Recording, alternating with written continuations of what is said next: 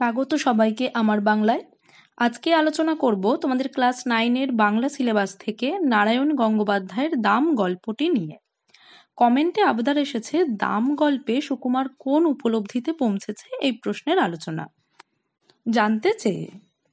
তবে তার আগে তোমার ক্লাস 9-এর বাংলা সিলেবাস থেকে অন্যান্য যে কোনো আলোচনা নিয়মিত পেতে আমার বাংলা চ্যানেলটা সাবস্ক্রাইব করে রাখো।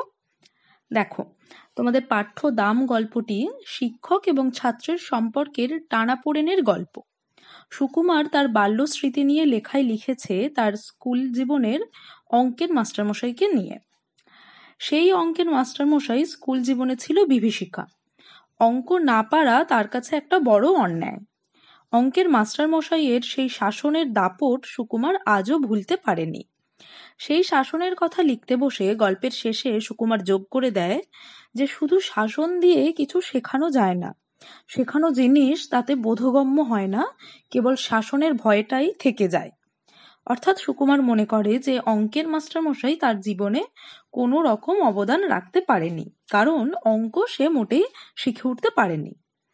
এরপর গল্প লিখে পাওয়া 10 টাকাটাই মনে করে যে তার জীবনে মাস্টারমশাইয়ের অবদান, কারণ মাস্টারমশাই যে অঙ্ক শিখেছে সে সেটা শিখতে পারেনি, কাজেই সেদিক থেকে কোনো লাভ হয়নি, বরং এত বছর পর সেই মাস্টারমশাইকে নিয়ে গল্প লিখে সে যে 10 টাকা দক্ষিণা পেয়েছে, সেই দক্ষিণাটাই যেন তার লাভ মাস্টারমশাইয়ের থেকে পাওয়া।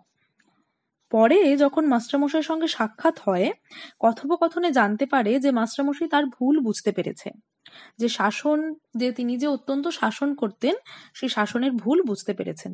শুধু তাই নয়, বৃদ্ধ মাস্টারমশাই তাকে নিয়ে যে এহেন গল্প পড়েও এর মধ্যে তিনি শ্রদ্ধা খুঁজে পেয়েছেন, এবং কথোপকথনে সুকুমার উপলব্ধি করছে যে মাস্টারমশাইদের সেদিনের শাসন ছিল আসলে স্নেহ।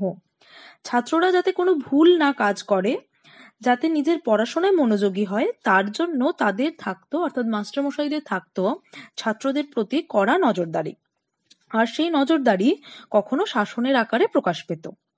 সেদিনের সেই বিভীষিকাময় মাস্টারমশাইয়ের আজকের এহেন শান্ত সৌম্য বাৎসল্যপূর্ণ ব্যবহারে সুকুমার তার ভুল বুঝতে পারে যে মাস্টারমশাইয়ের অবদান সেই গল্পের পাওয়া 10 টাকা দামে যে তুল্য করেছিল, কিন্তু সেদিনের সেই শাসনের পেছনে যে অকৃত্রিম স্নেহ ছিল, যার কোনো মূল্যই হয় না, তার তুল্য সে করবে কি করে।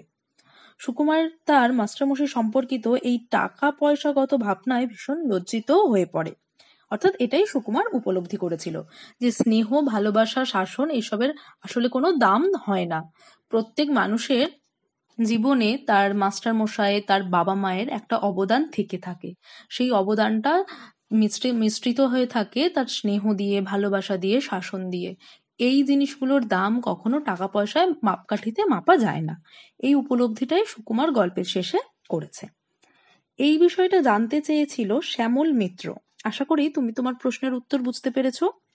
এছাড়া তোমাদের ক্লাস 9-এর বাংলা সিলেবাস থেকে আর কোন আলোচনা যাও কমেন্টে জানাও।